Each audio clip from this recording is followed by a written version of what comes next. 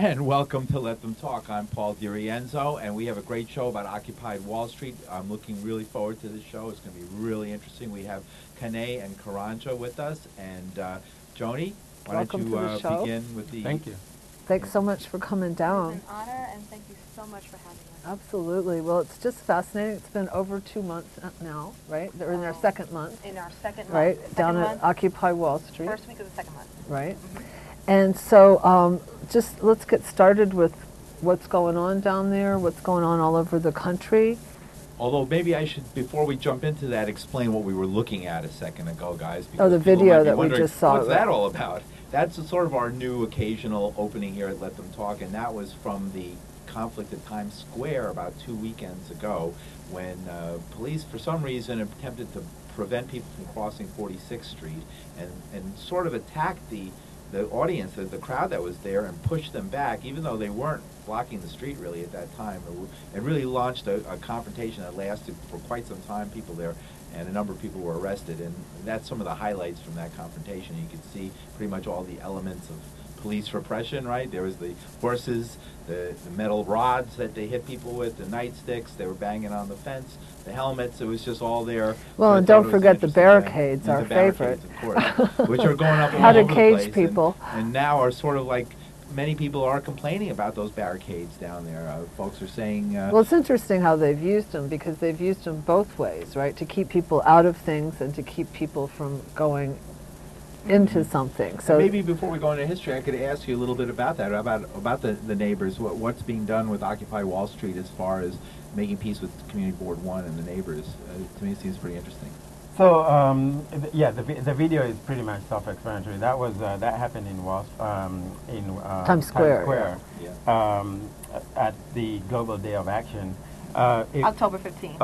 On October 15th, there were occupies right across the globe, and we wanted the movement wanted to really make a stand and go out, go out there into the world, and Times Square is a well-known symbol of New York, so it was a good place to occupy. I'm just going to fix your mic here a little bit. That's all right. Just ignore me. As go you ahead. fix the mic. Oh, okay. Yeah, Good. go ahead. There was 82 countries and 952 cities.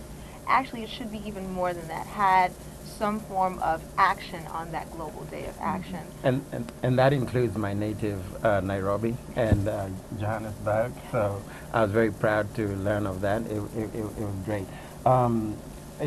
It was to be expected that police, of course, would be nervous. I think what I'm seeing is the police. The police use of force and of barricades even is reducing. I think that the police even are understanding that, being part of the 99%, that perhaps it is contrary to their own interests to be so aggressive. I think they've recognized that we're a peaceful movement. We're a movement that is fighting for the causes and for just cause that includes them as well. Today we heard, for example, of reports in Albany and Austin, Texas, where police refused. Well, in Albany, police went counter to their orders to, to be aggressive towards protesters. We're a peaceful movement. We're a movement that is. Yes, explain that. It's happening in so many places. It's fascinating to me. What happened in Albany? What's been happening in Albany, and what happened in the last couple of days? It's so interesting. Well, police went pushed back against the need for police use against protesters, arguing that A, they knew best, B, that protesters were being peaceful. Who was ordering them? Who are these forces that are telling the police what to do when they don't want to do it? Well, from what I read, it was orders from politicians, specifically. If I'm not mistaken, and you can fact check me on this, I believe it was orders from the governor that the police countered, saying that they knew better the use of what the best use of police is, and pushing back against the idea that that these protesters were being disruptive, because in fact, Governor Cuomo personally ordering oppression, trying to overrule the police's own opinion. That's fascinating to me. Well, I think it's interesting, too, down at Wall Street, and tell me what you think about this. I wonder, why do they need so many police there all the time if there aren't any crimes taking place? Well, two things. One, it's just, a show of force is really a show of disdain for democracy. Because why else would you have to police people who are exhibiting civil disobedience? So to have so many police officers, and then you have more because they have like community affairs on Right, on another the back. department of Right, the police of department. the police department, which sounds nice because they say professionalism, courtesy, and respect. I think at the bottom, whatever it is. Yeah, three things that you- CPR. CPR.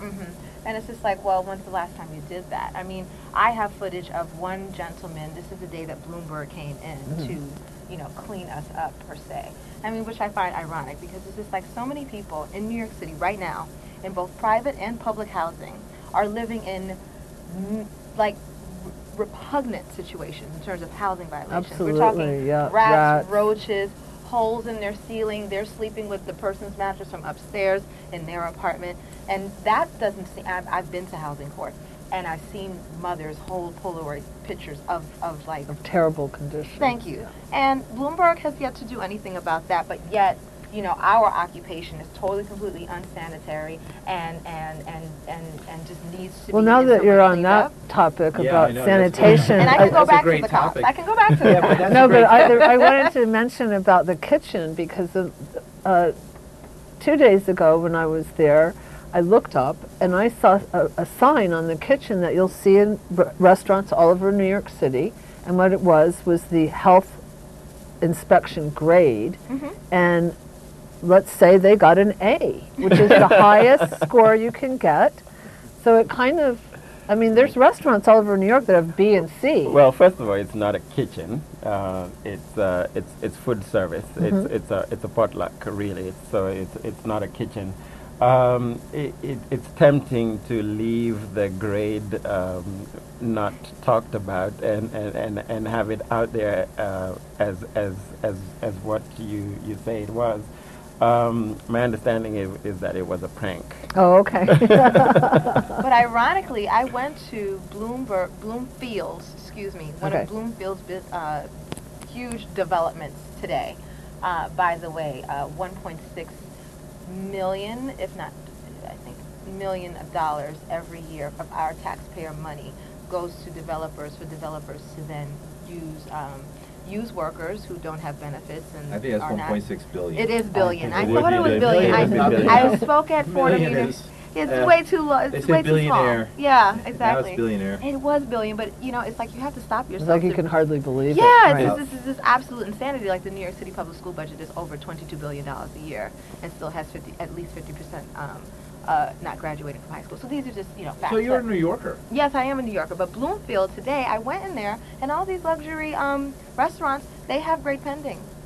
Which is not a good sign, Yeah. because that means they didn't pass the first inspection, and they're coming back to give them a second chance. And So- and this is one of these luxury buildings with all these. Right, so we're talking about 1%ers. sanitation, cleanliness. The fire department was saying something in the newspaper, it was printed in the newspaper today, that they're worried about it being a fire hazard. What is the living circumstances? How long can this continue on Occupy Wall Street? How realistically long can this continue? Winter time, they're saying the first winter storm will chase people out. We've been blessed. We've had wonderful weather.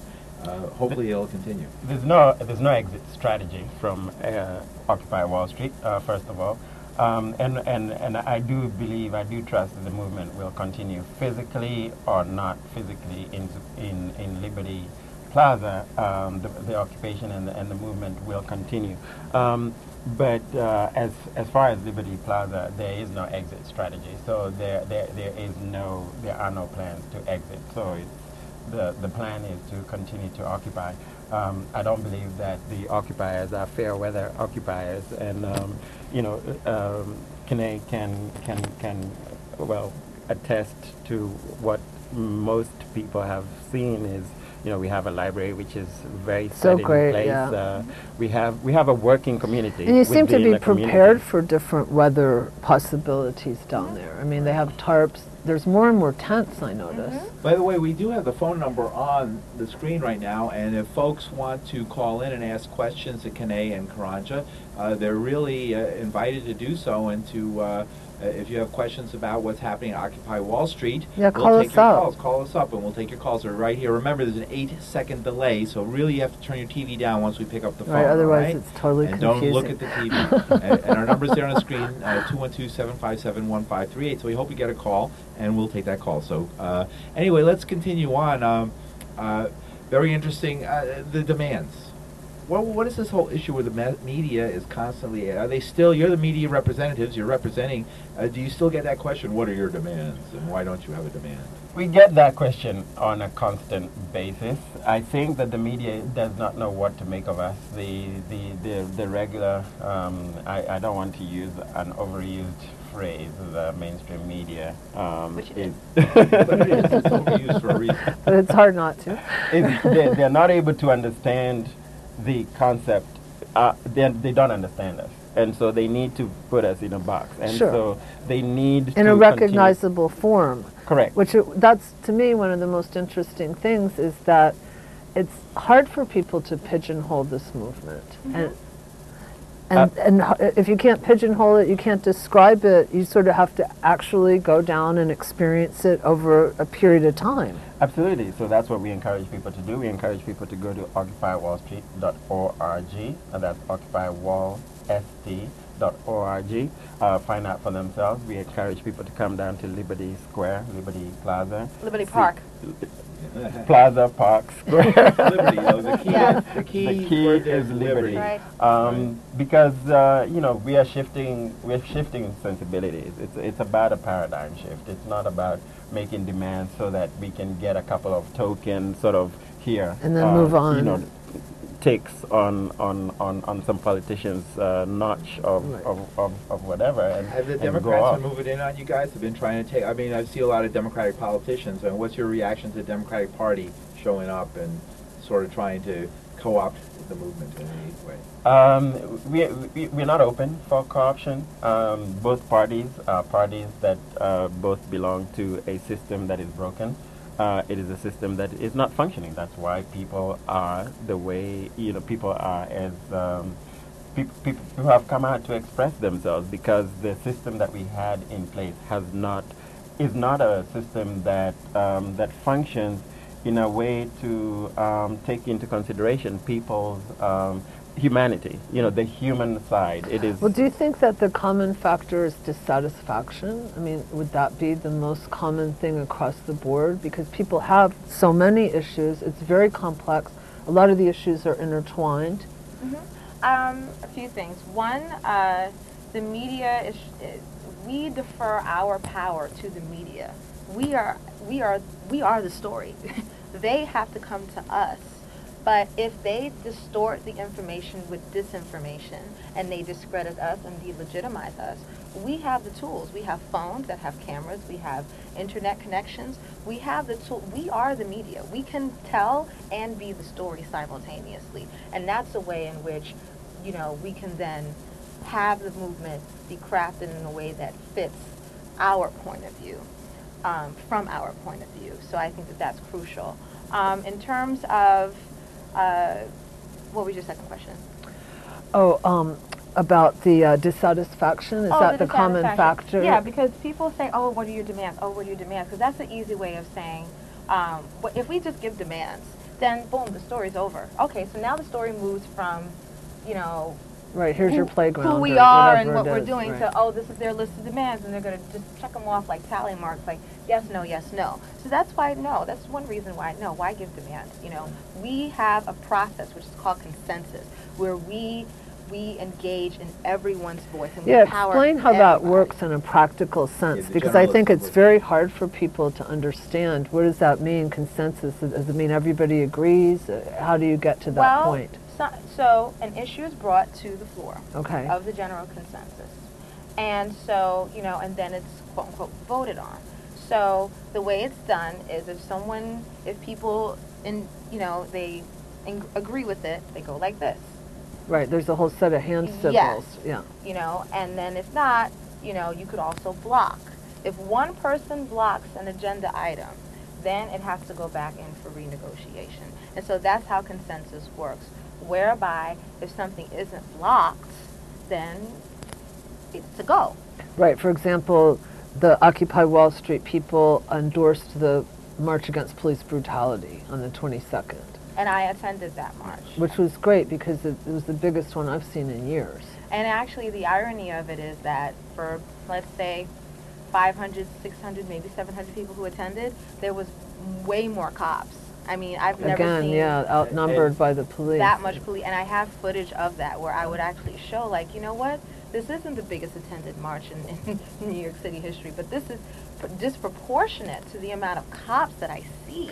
Do you think this police presence endangers the rest of the city in terms of crime? Like, has there been a spike in crime in other areas of the city because so many police are down there? Or do you know that? Or? Well, I say that we are being the change that we want to see happen in the world. So they should take steps from us. We have a system in place whereby we are addressing human needs. If human needs are addressed, they're less likely to commit a crime. And so the police are like doing this whole brain drain or police drain and focusing all of their energies on us. Well, maybe also they need to focus more energy in giving people jobs, other services, other things that they can do. Because right now, the only jobs that are being created are jobs for cops. They're doing overtime. But there's still a large majority of people in New York City who still aren't getting their needs addressed. And that has nothing to do with a cop on every block. Right. The crime no, basic human needs you're crime talking doesn't about, happen because a cop is or isn't on the block. A lot of times crimes happen because people find themselves in situations for which they see no positive solution and they have no outlet, they have no voice.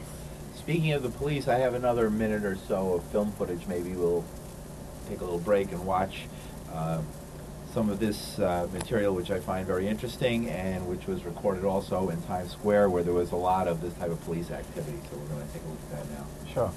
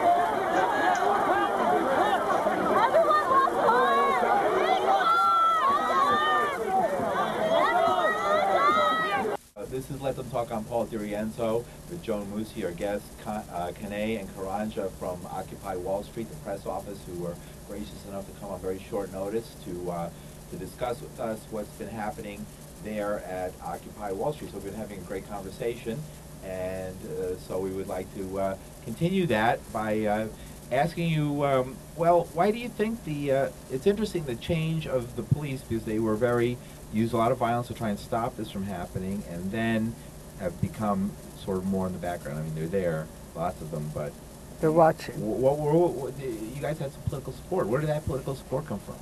Without a question, the police, the video we showed that you just showed there is showing police being brutal. Right. There's no other word for it. That's police brutality.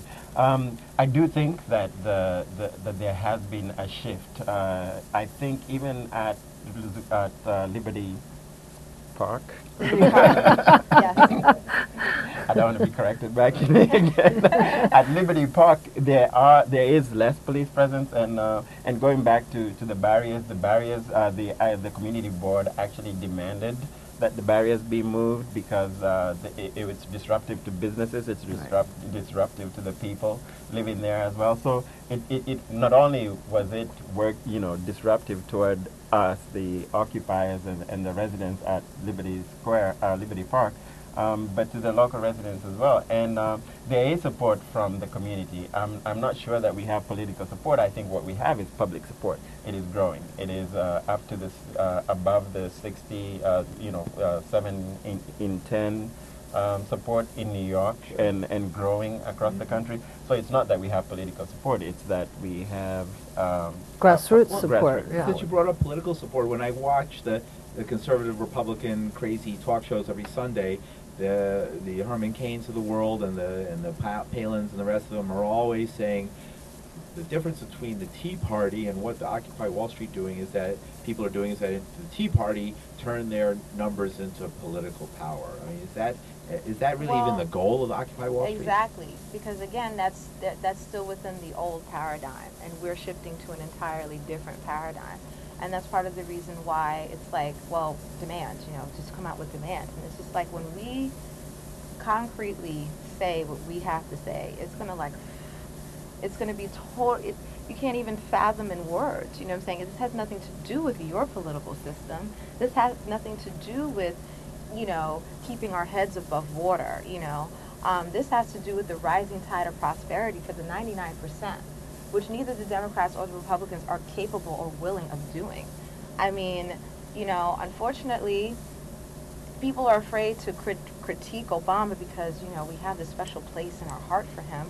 He's been bombing, Pakistan with unmanned drones since, like, week 1 of his presidency. Well, So it was interesting because his are- campaign was so much co-opting the peace movement. Yes. And And so about that's why this change is so and interesting hope. is as soon as you get inspiration and numbers, I mean, that's when the other political parties come in. And there have been a lot of political parties down at Occupy Wall Street, including the socialists, every different communist group, So they see the numbers and they're hoping to convince people cherry their pick. way. Exactly. Yeah, if I can jump on this, I think, first of all, I would say Herman Hu.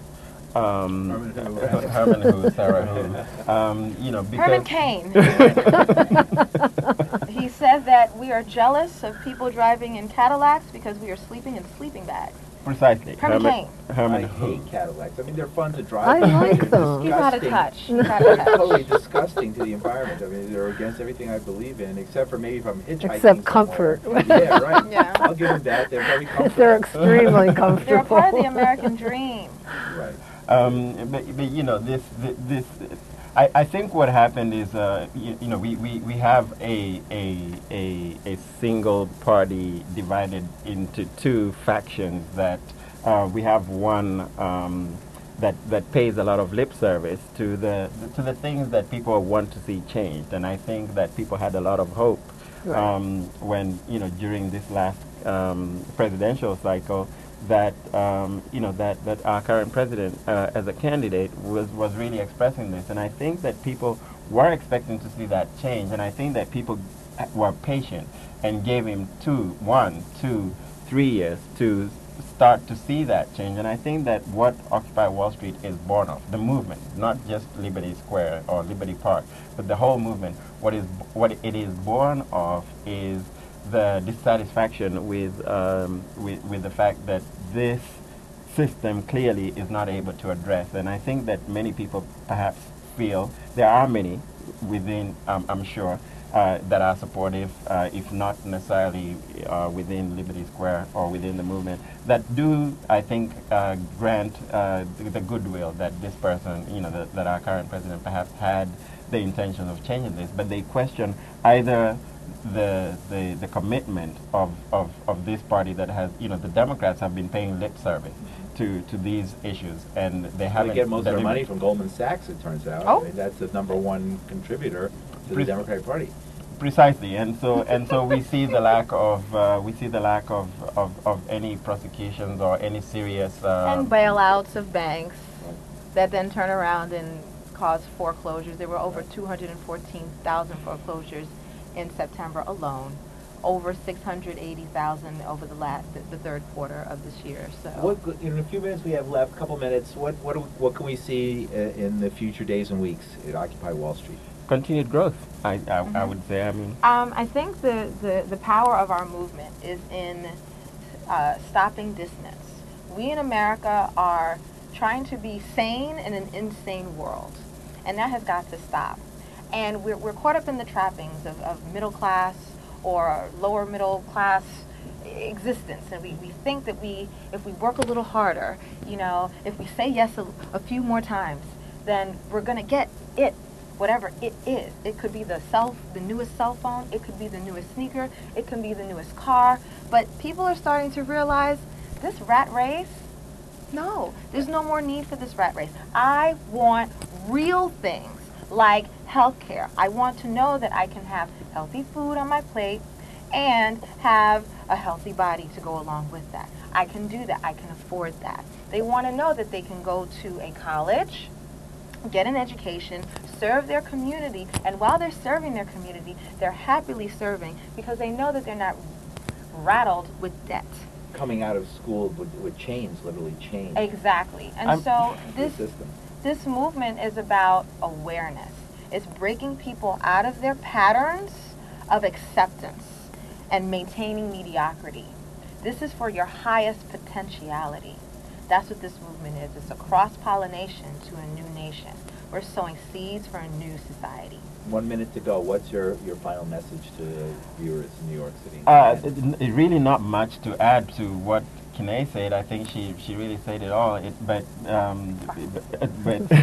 that's a symbol of you like what was being said. Right. Absolutely. Right. You know, the General Assembly. It is absolutely about changing sensibilities. We've lived for far too long, especially the last 30 years, in an environment and an economy that was driven purely for profit alone, with and more so to the exclusion of a need for a human dynamic to work to existence. You know, kids graduating out of college with mortgage worth of student loans. You know, 200,000. Last 20 that's a seconds. house. What should people be doing now? What should we be thinking about?